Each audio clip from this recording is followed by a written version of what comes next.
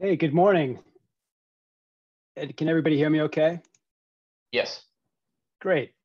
Well, I'm really pleased to be able to join with you today. And I got to confess, I'm dealing with a little bit of a technological challenge in that my laptop screen has bit the dust. So I'm dealing with a secondary screen here in Massachusetts where I'm visiting family. And I'm going to share the screen and let me make sure that we can see it. And then hopefully you can still see my presentation mode. That work? Yes. Okay, good. Great. Well, what I want to do today is tell you a little bit about my research and specifically touch on aspects where libraries have made a big difference.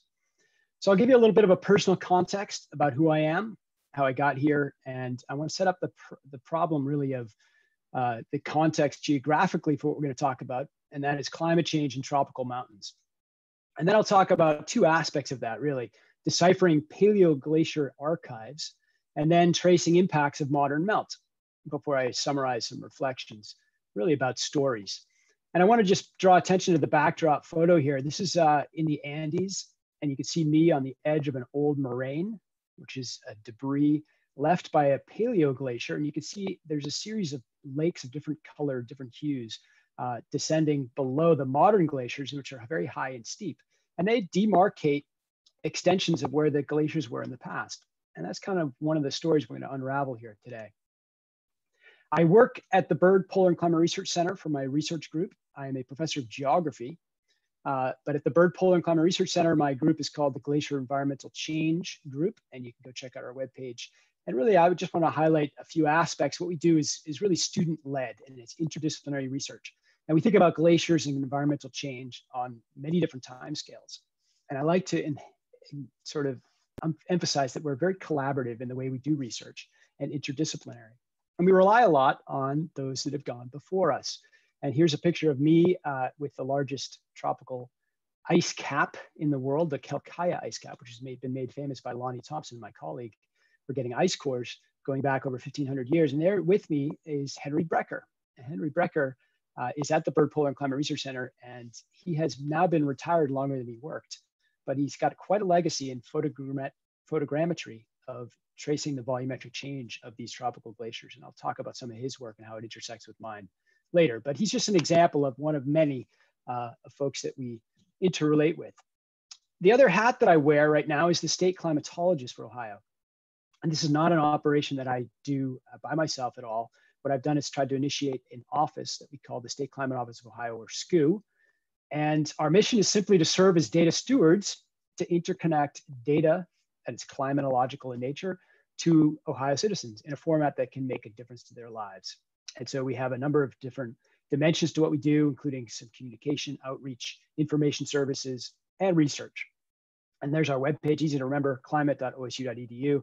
And I draw attention to Aaron Wilson, who's really the brains behind a lot of our products, getting out weekly hydroclimate outlooks that are little video podcasts you can watch. How did I get here? This is an interesting story in and of itself, and it relates to mountains and my fascination with glaciers, going back to when I was quite a young child and growing up in New England, hiking in the White Mountains, New Hampshire. By the time I graduated from college, I had found an interesting book in the library my senior year. And you can see it in the lower left here by a guy named Roger Berry. And just so I get the title right, Mountain and Weather and Climate. I think this was the edition that I saw on the shelf. It's now into its 5th edition. Roger Berry has recently passed away. But this idea that mountains themselves are weather makers fascinated me. And I was a mountaineer, a climber, and it was in my senior year that I discovered that geology was something much more than mineralogy and petrology. And at that point, however, my history major was mostly completed, and I didn't have enough credits to really go into graduate school right away into geology, but instead took a class called Meteorological Aspects of Climate Change that opened up a door into geography. But when I was climbing Denali, I really realized just how fascinating the mapping of these glaciers are when I encountered a guy named Brad Washburn. And again, books. And the way that I got into this was through his map making. He was the authoritative map maker of Denali and pioneered the route up Denali that we took, which is the West Buttress route. It goes up this ridge up to the summit. And his wife was with him on the summit. She was the first woman to climb it early on. And when he first climbed this, everybody thought he was crazy. But it was a new route that now becomes the most safe way up that mountain. New perspectives on old terrain. And when I flew back from Alaska, I saw this. This is the Malaspina Glacier. And it's a Piedmont glacier that comes off the Alaska coastal range and hits the coastal plain and spreads out in this dizzying plastic array of sediment. And this is a satellite image, so this is false color composite. The reds are actually green photosynthetic material. But it just fascinated me because this is actually the size of the state of Rhode Island. How glaciers impact climate became something of a fascination. So I got into a master's program in geography, ended up going to the South Pole, thinking about snow accumulation. And I would say that it was this experiential learning in the field that was transformational for me.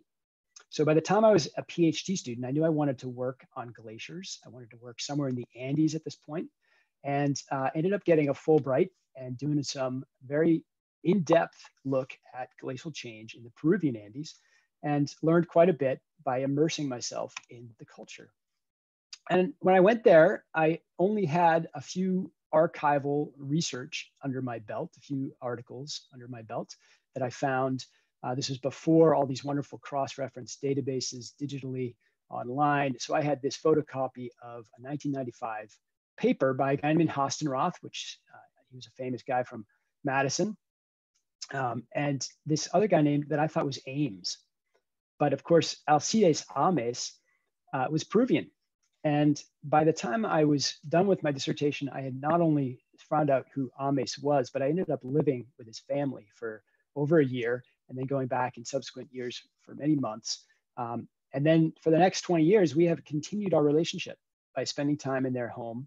Alcides passed away in 2007. But what I learned from Alcides and from the interconnections of people in this environment was much richer than simply archival research in papers, because it really took me into the terrain in a very integrated way.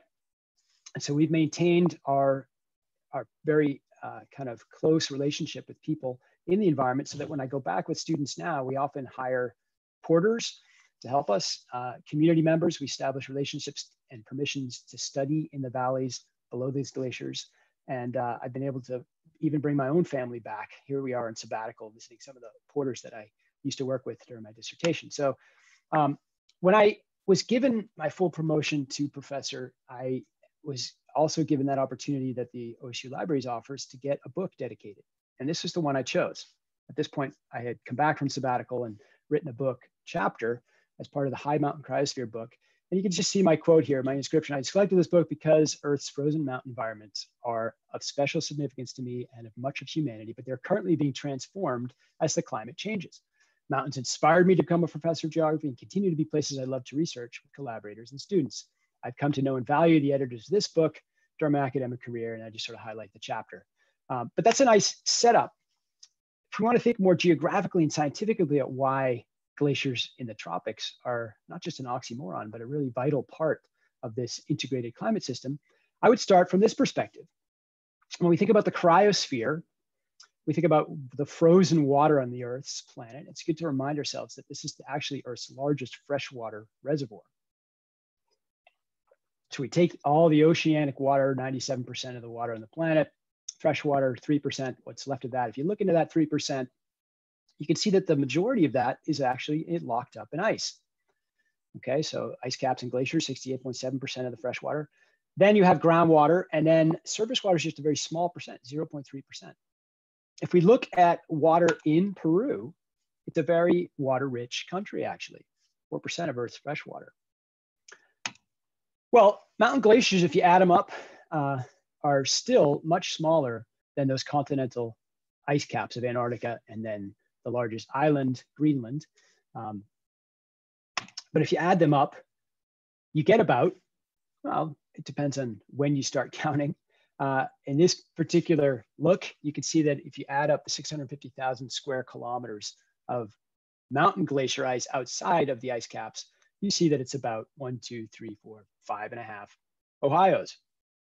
Where are they distributed? Well, much of it is actually in the Alaska coastal range. Think of that Malaspina Glacier, I caught my eye. Central Asia, also known as the third pole, ringing the Tibetan Plateau, the highest extension of the Earth's lithosphere.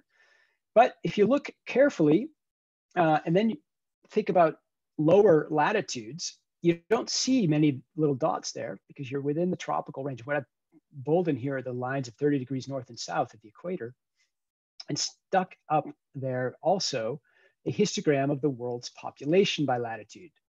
And this kind of encapsulates a lot of the motivation for us to look at these small remaining tropical glaciers. Although they're very small relative to the rest of the ice masses, they're very critically located next to human society, where much of humanity exists, but also has persisted and adapted to environmental changes over a long time range. So here's my view of the intro of the tropical Andes and a view of what the mountains look like now. And a reminder that in climate space, those tropical latitudes are dominated by the trade winds. And you put this large topographic barrier in the way of the Andes of above 3,000 meters is in the light gray and above 4 in the darker gray. You can see the context in which we find these glaciers. But I like to also just point out that this physiographic complexity offers really intriguing locations for us to study glaciers in the tropics, how they're different from the higher latitudes, but also to think about their impacts to people, not only now, but over longer periods of time. The imperative is kind of enhanced when we think about what might be happening in the future. And this model output in the upper right demarcates temperature projections for the end of this coming century. And you can see that they get warmer as you go up in altitude.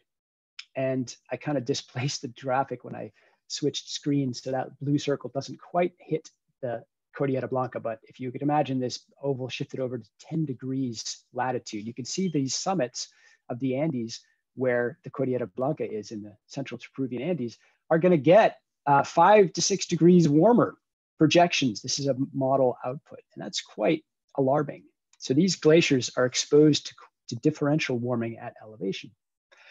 And fundamental geography would also remind us of the energy dynamics of the tropics, which makes these a very special place. And I like to sort of show this graphic of April 2013, a daily montage of weather that you can really get a feel for how dynamic weather is. And I like to juxtapose this with how weather's not the same thing as climate. But what's great in this context of this talk is to just look and appreciate the differences by latitude of how the tropics are in this weak easterly projection of easterly winds around the tropics, but we see the clouds that are puffy and white. This is convection that gets very deep through the troposphere. Very different from the mid-latitude westerlies where we are in both hemispheres, but you can notice if you're really a careful observer, you can notice the different Coriolis effect and how storms rotate counterclockwise in the northern hemisphere and clockwise in the southern hemisphere. And if you think about this, this is a result of the way we get energy to the planet, much more concentrated solar input at the lower latitudes. Well, you combine that with this topographic context as a result of tectonics of how the Andes are a result of this collisionary plates of the Nazca plate colliding with the South American plate, we get this longest continuous mountain range on the planet. Well, you add those things together and you get quite interesting gradients in precipitation. As you can see, this transect of color showing the dry and Peruvian coastline, which is a desert, juxtaposed with the Amazon basin to the east and those mountain ranges. And you can see the star right at about 10 degrees south latitude. That's the Cordillera Blanca. We'll talk about sites there. What this means for glaciers is they're quite unique. They receive net accumulation through a half of the year, really, their wet season, which is a time in which those convective systems are concentrated as a result of the solar insolation max. And these glaciers are receiving maximum accumulation at the same time that they're also melting at their most. So that we end up with a really unique mass balanced regime that's very different from the higher latitudes that are seasonally cold and winter accumulating. Whereas here you can see that we have a wet and dry season and this bright, low, high concentration of energy input to the glaciers in the dry season. If they don't have a very clear snow cover, they can ablate quite a lot through melt. So this just is important just to remind us. I know that we're talking to a general audience, but we think about glaciers, they are different by hemisphere when we think about energy and mass balance. However, they're all ice and they all behave in similar ways. What a basic definition of a glacier is that it's an accumulation of snow and ice that doesn't melt, it starts to accumulate and flow of its own weight. The only force acting on it, therefore, is gravity. But as a result of this, you end up with a system where snow and ice is accumulating usually at the higher elevations, and then down towards the lower elevations, it's melting off. And you end up with a consistently conveyor belt-like motion of moving and eroding. They're quite powerful eroders. So they end up transporting a lot of debris towards the end of the glacier. And so what we can use then is these locations in the environment where these moraines have been left deposited to reconstruct the extent of past or ancient or paleo glaciers, and then think about how those were representing a different climate in the past. So if we can demarcate when those glaciers reached a certain extent in a valley, even though there's no ice there now, we can then think about what kind of climate would have had to have been taking place at that time in the past for that glacier to grow that big. So it gives us an important look as an archive into the extent of climate change. And those low latitude settings with high energy inputs are really interesting. And so I've really framed my research in this domain around many different questions, but a couple that I'm going to just touch on today would be this look at the past. And on the left-hand side, you see a photograph of the steep terrain of the Cordillera Blanca at 9 degrees south of Peruvian Andes. And in the forefield, you see these parallel hills of moraines indicating about 10 kilometers down valley, those glaciers extended much further in the past. And so into what we call the Pleistocene. And the whole we can ask are just, well, when did the glaciers reach their maximum extent? And how did that relate to other places in the world, like in Ohio, where in Columbus, Ohio, we were covered by a half-mile thick slab of ice about 20,000 years ago? How did the timing and extent of glacial advances in the lower latitudes relate to the higher latitudes, especially when we think about the fundamental forcings that might be orbital? And then the question might be, well, what's happening currently to those glaciers that are now receding really fast? What kind of impact is that melt having on human society, specifically through water supplies? So these questions are very geographic. They relate to patterns in space, time, and processes, different scales, and really also integrate nicely into the physical as well as human dimensions. So that's kind of where my geographic research is situated. The questions that motivate the scientifically, well, at the last glacial maximum, if we take the maximum volume of ice in the planet, most recently that was 20,000 years ago. And you can see here in this graphic on the lower left, this is a computer output. You can imagine this land ice of the large Laurentide ice sheet covering all of North America and even into Ohio. Sea levels were much lower, but these are reconstructions from paleo data from around the world, and they suggest that the lower latitudes around the tropics really didn't have as much of a temperature change as the higher latitudes. So how in the world did glaciers extend as far down valleys they appear to have been? And that's one of the curious questions that started my dissertation as a graduate student. But then also more recently, I've been more focused on this idea of, well, this less glacier coverage now might be increasing the seasonality of runoff in streams below melting glaciers, even at a time when demand is increasing. So we might be seeing some situations into the future where water supplies might be threatened. So those are motivating questions, but to sort of highlight the process in which we get information to tackle these questions, just imagine going to a setting like this in the Andes, where again, the glacier's high and steep currently, but well down valley. This is now a colleague of mine raising his hand, indicating a wetland that we were going to core to look for some radiocarbon material behind these low moraines to figure out just how long ago the glaciers were filling this valley trough. How do we get information from the field in this form to ultimately provide the data that we need to make some models, to get some inferences and analyses about what the climate would have been like back then? And to do that, we got to start doing all sorts of stuff. But the first thing we want to do is get a constraint on the time and spatial extent of those ancient glaciers. To do this, we go to the moraines and we dig into the dirt, literally. And we do all sorts of different techniques to get chronology. And it's very difficult to get datable material in this environment. So we can look for soil development as a proxy.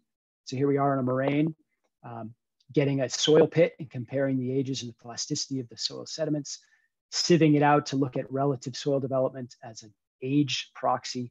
You can see the moraine trim lines here that show these glaciers are much larger in the past. So digging pits in till at 5,000 meters in the Andes is quite a lot of work, but there we are as graduate students. We also go to the lakes dammed by these ancient moraines and get radiocarbon material to date in the lake sediments from lake cores that look like this.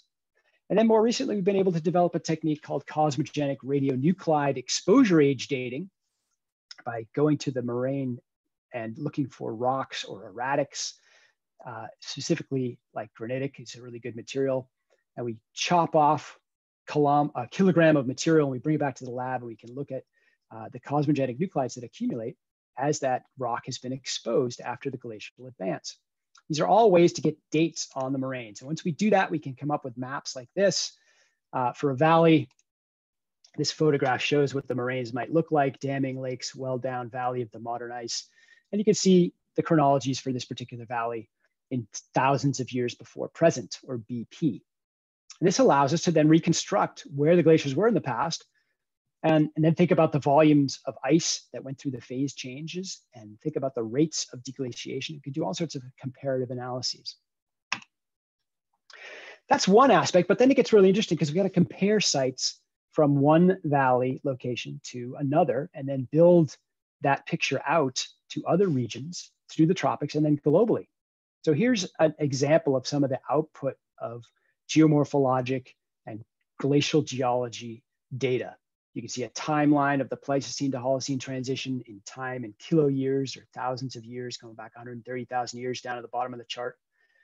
And these little interesting blips of curves with quite a lot of question marks indicate that we can sort of pinpoint time ranges based on these relative dates and absolute ages of maximum, minimum constraining ages, but there's still a lot of uncertainty because the glacial moraine record is fundamentally discontinuous.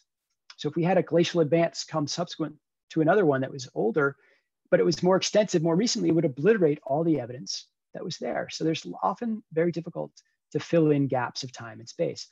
So we have to start to get lots of data. We got to start to compare things. And it turns out that the people that like to do this research love to go to the field. It's rather expensive to go to these far remote high places to get data. It's rather expensive to get radiocarbon dates. It's even more expensive to get cosmogenic nuclide exposure age dates. And so there's quite a lot of data out there, but it's often not published. So I just wanted to emphasize that archives are not just in the libraries. They are in the libraries, and library research has provided incredible, important background information. But what I had to do as a postdoc was organize a meeting to try to get all the data we could from folks that we knew were working in this arena, and actually made them go back to their field notes because a lot of this stuff gets recorded, but maybe it isn't fully published. And so we held the first international snowline workshop back in 2002 and ended up with a special publication in 2005 to get those kind of archives together and collated into a database. So we can get what is often relative and a lot of qualitative information and try to put it into more of a rigorous framework where we could really quantitatively evaluate the extent and age of glaciers in the past globally, specifically at the lower latitudes.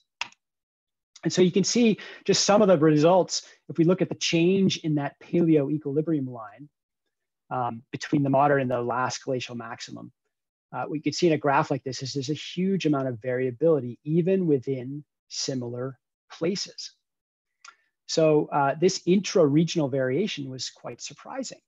And it indicates that if you spend a lot of time and go to a specific location, like say you go to 10 degrees south latitude, and you go to one glacial valley and you get an age date, that may not be quite representative of the entire range, because if you go to multiple valley sites, you can see that you might get quite a different extension of glaciers for that same time span. So it's really important to know that local factors modulate that glacial response to climate.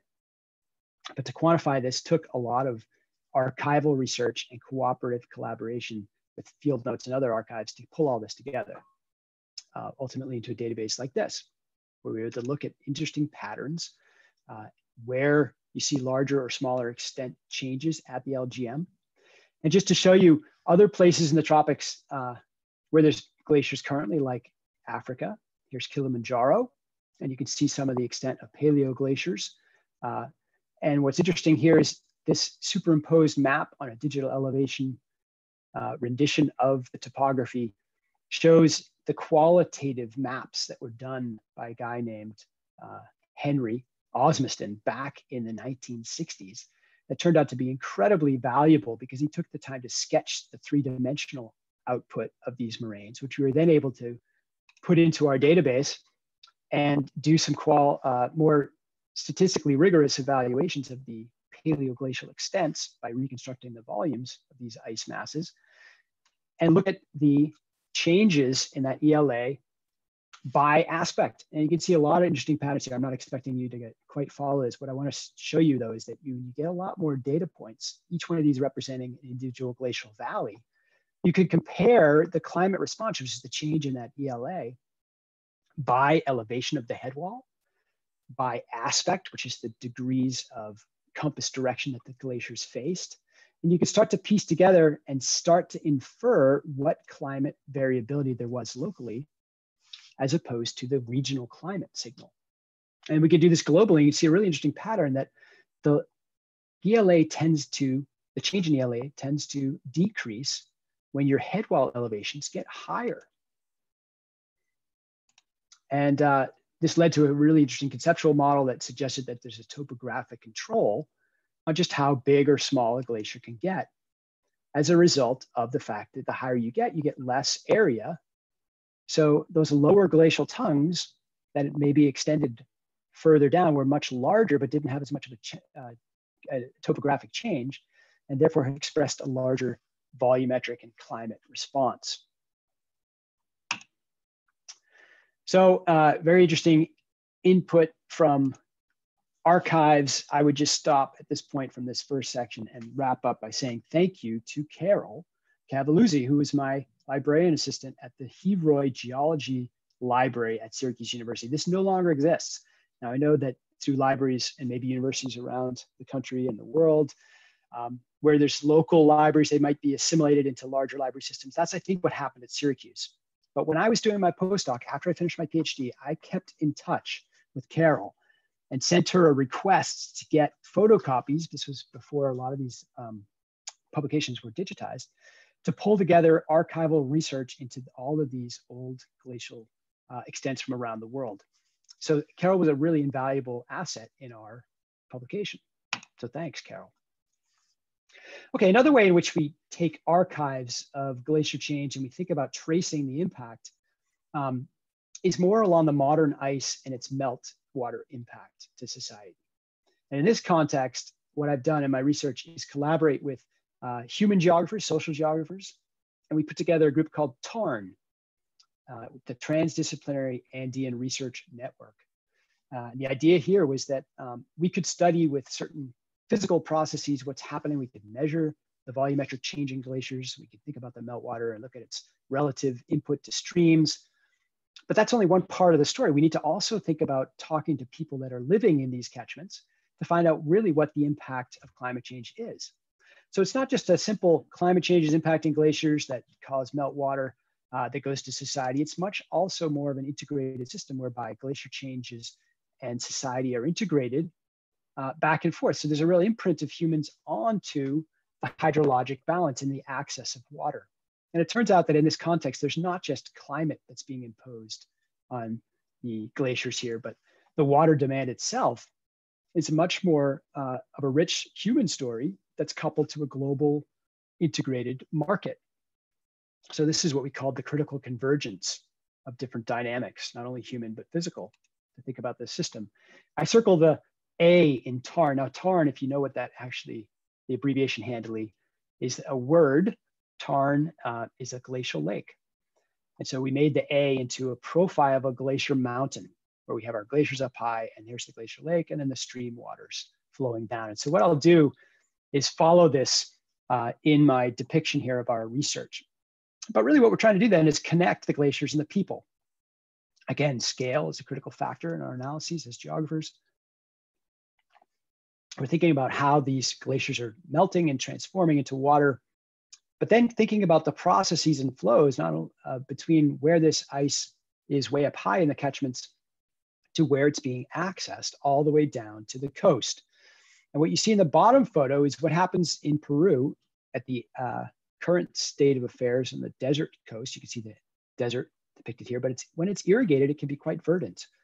And these pipelines that you see are actually transporting water from glacial headwaters from a river called the Santa River that drains the Cordillera Blanca to the Pacific coast, and transporting it all across the desert coast into about 4 different natural watersheds to irrigate, produce all sorts of agriculture.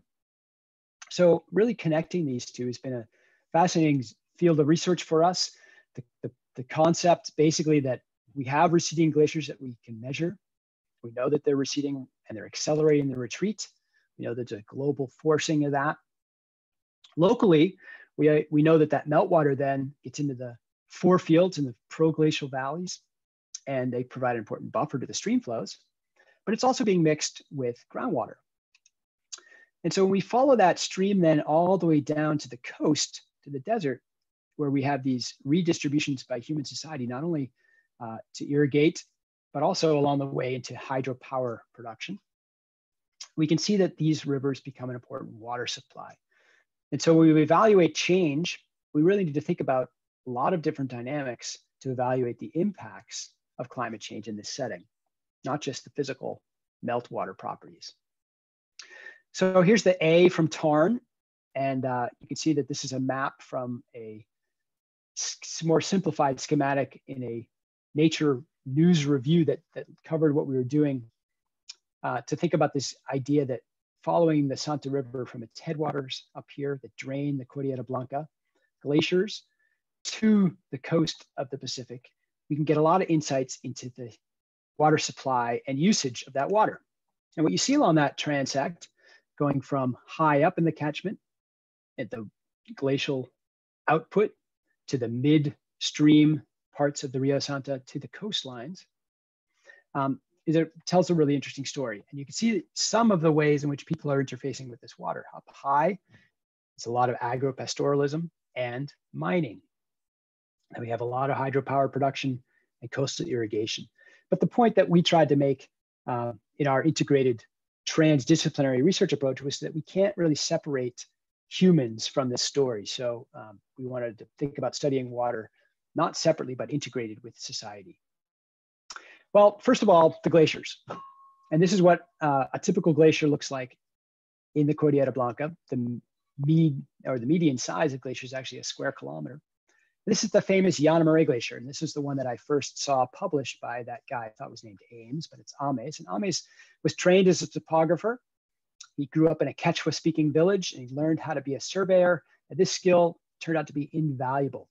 And in the early photos, he was actually next to a boat model. He was a very fastidious, detailed-oriented person. That was his hobby, making boats later in his life, but and scale replicas at that from scratch. Very incredibly talented. But as a topographer, his detailed records allowed us to look at the volume change of a glacier like Llana Marais. So he started mapping this when the glacier actually covered this lake. This is 1998 when I first got there. In 2015, you can see how small that glacier was. It's now pretty much gone. But that just shows you not only the extent of glacier loss, but if you look at the thickness, you can see just how much volume is lost here. And it turns out that when we measure and quantify that volume, it's changed about 2 to 12 times greater than you'd expect if you just predicted from the area alone. This gives us an opportunity to do a lot of creative analyses in space and scales, like thinking about the digital topography that we can rendition from satellite images and GPS. We can get a feel for reconstructing the 1962 positions from aerial photographs and compare that with GPS surveys that I did during my dissertation. We can get surface elevation changes and get a total volume loss. Very interesting, but very labor intensive. Okay, and here we are getting to those glaciers with mules and setting up GPS transects and having to go across glaciers with ropes. I then got some money from NASA to fly a LiDAR, which is basically a laser detailed altimetry measurement, which gives us a really good view to, again, do volumetric changes of glaciers, not just the area. And so we saw some really interesting patterns that you'd get a lot more volume loss than you would have expected from just the area that if you measured from just overhead area. And the reason for that is related to a lot of the radiative feedbacks as these glaciers are receding around the edges effects. And we've been able to quantify that with even more subsequent research with infrared imagery and even drones. Well, if you follow then that rubric of going from the glacial headwaters into the stream of the Santa River, you can start to ask questions like, how has the stream flow changed as glaciers melt? In the short term, you might expect to even see more water. And how are we able to sort of track that progression? And so what we did is found out that a lot of the instrumentation that had initially been set up by the Peruvian government in the early part of the 20th century was abandoned due to all sorts of interesting social forcings and political forcings, including a neoliberal trajectory that privatized a lot of government agencies and downsized offices. So we went back and tried to reestablish some instrumentation using what we called sustainable tech. So lower tech ideas of measuring height of water with things like pressure transducers that would be small micro logged computers that could be more low profiled, put into the environment and free from vandalism, and yet pretty low tech to get height changes. We were able to go reinstall places that had been set up in the 50s with large cement block structures like this. You have to calibrate measurements with actual measurements of flow speeds from time to time. So we collaborated with our local engineers to set up a discharge rating curve. And then we were able to model this system and show where we were on a progressive transition of loss of glaciers providing in the short term a boost to discharge. So in this graphic little cartoon, you can see as the glaciers receded, you get this Q, or the discharge, to increase. And you can see that then it would then decrease after a certain point. And the difference between the initial point and the end point is what we're really interested in. But we can see in the process, we also get a more variable flow without the glaciers to stabilize discharge. I'll just play that one more time.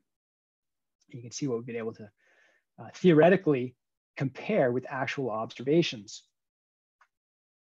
And so that process involved, again, some low-tech, sustainable observations coupled with some modeling.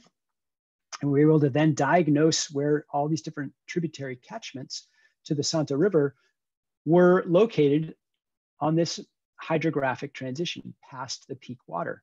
Many of them, including the entire Santa as an average, have already passed the peak water.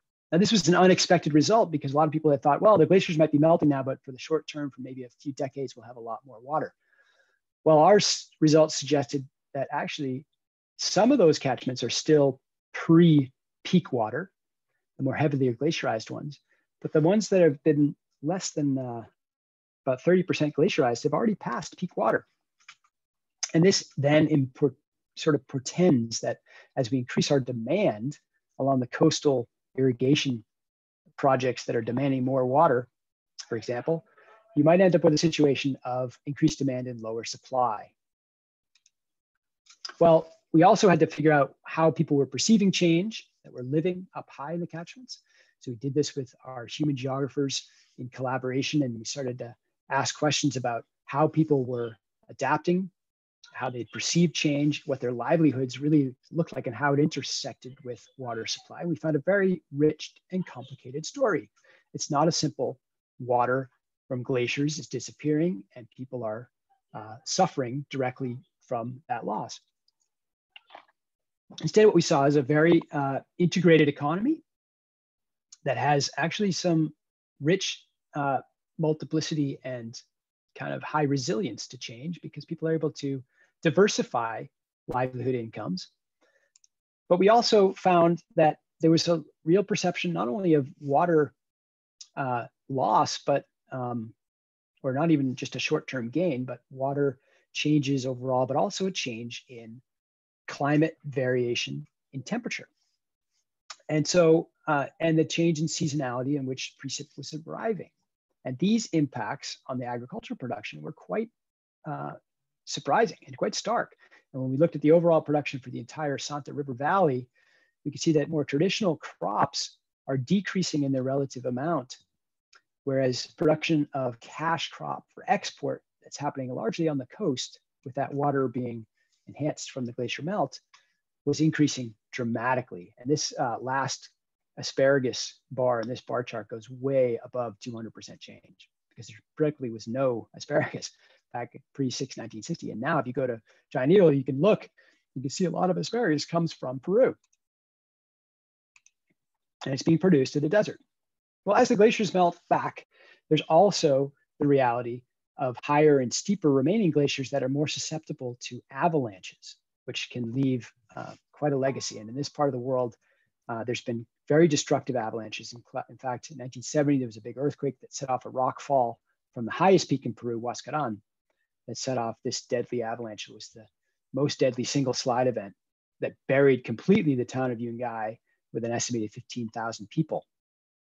And it set like cement so that people weren't even able to be exterred. So this is now just all a holy field, Campo Santo. Now this happens in smaller extents as the glacial lakes grow. They're dammed by unconsolidated sediments of moraines. And again, in a tectonically active area, if you get any kind of activity to seismically, you might shake off a chunk of ice, or even as it just falls and melts, it could fall into these proglacial lakes and set up standing waves that could then breach the moraines and set off big mudslides below. So this is an acute concern for the Peruvian engineers that have set up a huge amount of works to try to stabilize the moraines and also lower the levels of the lakes through siphons, like here at Palcacocha. Well, we took a tour then to follow the river from the Santa, along the Santa River, and measure the quantity of that water, but then also to start to analyze the water quality, because that's the emerging issue as well. As we change the hydrologic regime, we're also having lots of human activity that alters the chemistry of the water. So we took samples all the way down to the coast, and you can see how the discharge decreases dramatically after this point down close to the coast, where they divert 85% of that discharge along this, what they call the mother canal, to irrigate large swaths of production along the desert coast. And these are big irrigation schemes. This one's called Chavi Mochik, Chav E Mochik. That's a 4 river valley named abbreviation for the different river valleys that this canal transects, and then all these irrigated area. This has come online progressively over time, and you can just see how impactful this has been for job production, really important, and the Peruvian export production of asparagus. Well, as you look at this holistic picture, we can get a real feel for a lot of intersecting variables that are important, not just in terms of a water volume, but the demand for that water and the water quality itself. And that's been then the locus of a lot of follow-up questions that we've been researching as a group. And so in this picture, you can see a time scale with a lot of messy curves. The green one just shows the decrease in discharge, but the increase in variability. So the red curve with higher amounts of variation in that flow indicates that as the river's now losing volume, it's becoming more irregular in its flow. At the same time that we put more and more demand, and you could put that demand as a number of different variables. This one just shows the production of hydropower capacity. And then imprinted on here are shocks to the system like El Nino and La Nina that come on periodically. It's fully predictable. And then also depicted in the watershed here on a GIS coverage, where we've demarcated in gray all the pixels that represent active mining claims. And the legacy of mining is also quite impactful to water quality. So Chavimochic and other massive production schemes on the coast are great for the economy of Peru, which has been growing. However, it's also highly vulnerable to the glacier-related disasters and variability. When we think about what this means in a long-term production sense. And so we've started to think of this system in much more integrated terms, thinking not only of the water, where it is, but also its elevation and its accessibility by different end users. And so this has led to a whole rich view of research that's then something to consider over longer periods of time, like the fact that Peru has a long history of adapting to changes. The Caral site is one of the oldest cities in the Americas, located in this desert environment, right along some of these river valleys draining to the coast. And the questions become, how have they adapted over time to these shifts in water regime? It's a very rich field of study. And there's a lot of indications throughout the Peruvian countryside of highly adaptive engineering works to grow and produce lots more agriculture than is currently being produced in the same environments. Here's the Inca Machu Picchu sites with some terraces and some coastal structures of water reserves. So people have been doing a lot of water engineering. The Colcas is one of the deep valley incisions of these rivers that go to the coast. This is one of the deepest canyons on the planet. And you can see terraces, thousands of these terraces, which take a long time to develop, and only about 10% are currently being produced or currently being used to produce food. So the point here is that there's a lot of indications that people have adapted to this environment, and we might learn from these engineering works as we go forward. And so some recent laws are encouraging the use of natural solutions to the shortened water supply, the more irregular flow, maybe retaining water into the ground, and then thinking of ways to use even wetlands to help improve the water quality. Okay, I'm gonna stop there. I just wanted to make a few summary comments that when we think about the future, we're adapting to a hydrologic change. It's going to depend as much on social values and perceptions as and economic and governance as it will on the physical supply of water from glaciers. So getting back to a different view of resource and well-being, the local versus the global, we have a very diverse local expression of climate change, as opposed to this maybe more universally forced warming. So a systematic understanding or integration of sustainable embedded observations, as well as modeling and social science. And one of the keys to all of this is to have an open source of sharing data. So that's something we've been trying to perpetuate ourselves. Okay, and then also archiving and rediscovering of science stories can be a really vital component for research. And this is just an idea I've been dwelling on as I thought about this talk, because we've learned a lot from the past, from people that have been there before. And just as a postscript to that deadly avalanche landslide of 1970, I wanted to just pose the scenario that came to me. When I first got my Fulbright, I ended up wanting to work with Electro Peru to work on this story of glacier meltwater currently. And they had all the data of precipitation and discharge. But in the midst of my application to the Fulbright organization, this Electro Peru was privatized and downsized, and all the office was disbanded. So I couldn't work with them. So I had to scramble and got another institutional affiliation with the Geophysical Institute, which at that time, 1998, had no interest really in this subject, but they were very kind and said, sure, we'll give you an office.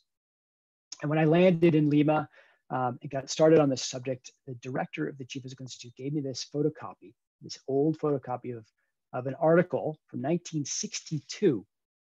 And if you look at it, what you see are the pictures of three folks, two North American scientists and their Peruvian assistant, and they're they're ice climbers actually. They were mountaineers that had been up the north face of Huascarán. And they had been there just after a previous 1962 landslide that had gone down a valley, quite destructive. But when they climbed this north face, they saw this precipitously hanging piece of rock that they thought was even more potentially destructive. So when they came down the mountain, they warned the city of Yungay that they might be in danger should there be a subsequent avalanche. Well, unfortunately, they turned out to be prophetic. Okay, and in 1970, that's exactly what happened. And that city was wiped out completely when that rock fall set off an avalanche. And you can just see the landslide pictures here. Here's the city of Yungay before the slide. There's the cemetery. The cemetery hill was preserved, and about 150 people that were able to get to that mound survived the slide. And this is what the city looks like in the Holyfield now.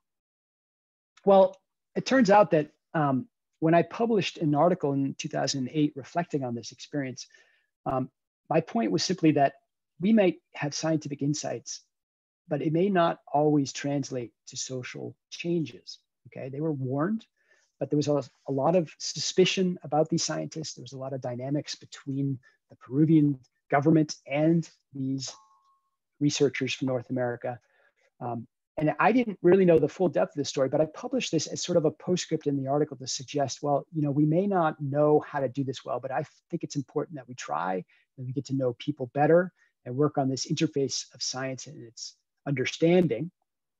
And it turns out that the guy, one of these guys, read my article. One of them died about 20 years ago, but one of them's still alive, and his name is Charles Sawyer. And he got in touch with me because in my read of this event, I had suggested that it really wasn't a rock fall, it was kind of a glacier collapse. And he wanted to correct my misunderstanding. But in the process of communicating with him, he told me this. Not only were our warnings refuted by the government, but they threatened us with jail at the time if we did not recant. Yungay's council declared a day of celebration for our bravery after this publication in the newspaper, but nobody really moved. So people didn't leave, the city stayed intact. And so after the destruction of Yungay 8 years later, I was so discouraged with months of clinical depression that I abandoned my career in biochemistry as a futile exercise, got married and raised a family. And he ended up in Australia. So the point I'm trying to make here is that there's ways in which we can revisit a lot of events in these environments and learn quite a bit, but also share impactful stories. Turns out that Charles was quite a mountaineer. They pioneered this route up Tulparahu, as well as Huascaran. Here's a photo that I took from the very same valley, and you can see the changes in the ice mass. So we can actually use these as research tools as well to put together more of the story and the tapestry behind us. But it's really the people that make that difference. And I think that for librarians who are interested in archiving, I think there's ways we could work together to make, say, story maps or other ways to preserve histories of people's experiences, as well as just the documented science that's not often enhanced and often takes a rediscovery process to come to light over time. And then finally, I just want to say that the COVID scourge has been devastating. Here's one of my good friends in Peru that passed away as a result of COVID. And I just wanted to just say thanks to Freddie and all his work, and remind and just remember the many others that have passed away that have made these insights over time. And just a reminder that that this endeavor we call science is fundamentally a human one. So with that, I'll end. Be happy to take any questions if we have time. I know I've probably used up most of the hour, so sorry about that. But thank you for attention, and I hope this was at least somewhat thought-provoking. Thank you. We do have a few minutes for questions. So two related questions were about the Amazon fires and how they affected the glaciers, and somebody followed up with such as has it affected light absorption? Yes, that's a great question. And so the way that we would track this, of course, would be to try to identify the source of dust accumulated on glaciers high up in the Andes. And this is something that has been attempted to be done. It's an interesting collaboration with mountaineers. So some scientists have been able to have those brave folks that are up there climbing anyway to grab samples of the snow accumulating, to then take those back down. And then you have to analyze the properties of that dust to find out if it's actually from Amazon fires to make that link. And some of it has been done. There's an effort now to reconstruct this in longer time using the ice core record, because that Huascaran was the site of Lonnie's drilling in 1993. And then they used up all that ice in analyses. They went back in just last year, or 2 years ago, 2019, and got another couple cores, not only from the col, between the two summits, but at the very summit of Wascana. And their hope is to look in more detail at those kind of stories. Yeah, fascinating to think about how fires might influence the ice mass. If you get a lot of dust on a glacier, especially given that hydrologic regime that I set up in the introduction, where you have a lot of accumulation in one season and then a very dry season. Well, if it turns out that you reduce the precipitation or you put a layer of dust onto that ice as it goes into the dry season, that darker color will absorb more radiation and cause more melt. So I have a shout out to thank you for talking about data management. So the people working in that area are glad to hear shout outs to managing and retaining data. There's also a question about where are the glaciers in Papua New Guinea? Yeah, so you're going to hear from Ellen Mosley Thompson, I believe. And so she's really the person to talk to, although I shared in that analysis when we modeled kind of the future of that glacier, it's disappearing really fast and they're all but gone. I'll just leave it at that. And not only would encourage you to think about the aerial extent, but again, the thickness of that remaining ice. Is there a dam or other construction to capture the runoff? Yeah, that's a great question too. So what do we do if we're losing the glaciers, which are effectively buffering stream flow because they act as like a bank storage of precipitation? Can we help resolve that by putting in some dams? And that's the solution that a lot of people think makes sense.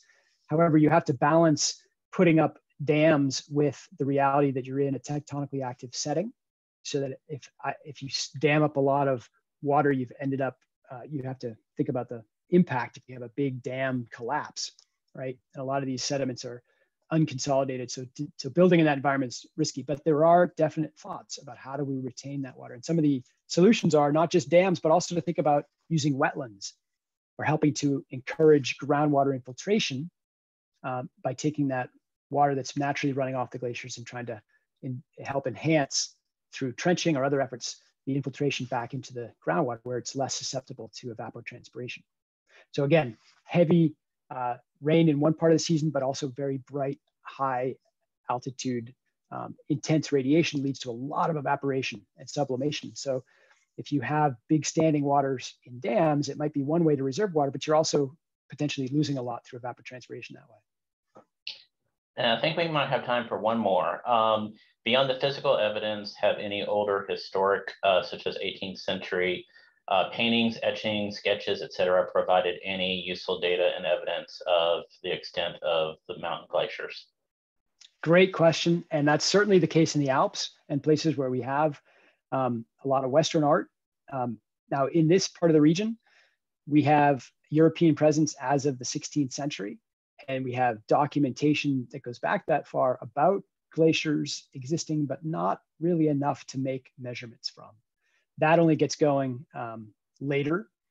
So the first monitored glaciers go back to the 1930s, but there was a mapping expedition to the Cordillera Blanca in 1932 by the German-Austrian Mountaineering Club, where they took some very detailed metric measurements of glaciers, and those have been, and photographs, which have become really invaluable.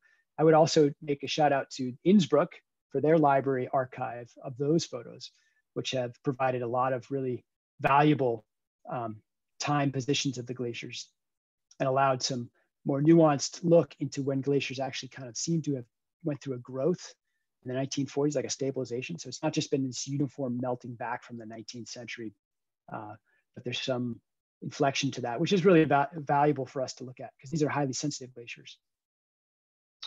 So I'd like to thank our speaker for today, Bryan Mark. I did put his email address in chat if you want to follow up with him, or if we did not get to your question, please feel free to follow up with him. And I'd like to thank him for coming to visit us today. And thank you for telling us about your research area and connections to libraries and even into archives. Thank you. Well, thank you all. Keep up doing what you do. I really value all libraries and archives. So kudos to you all. Good luck. Thank you.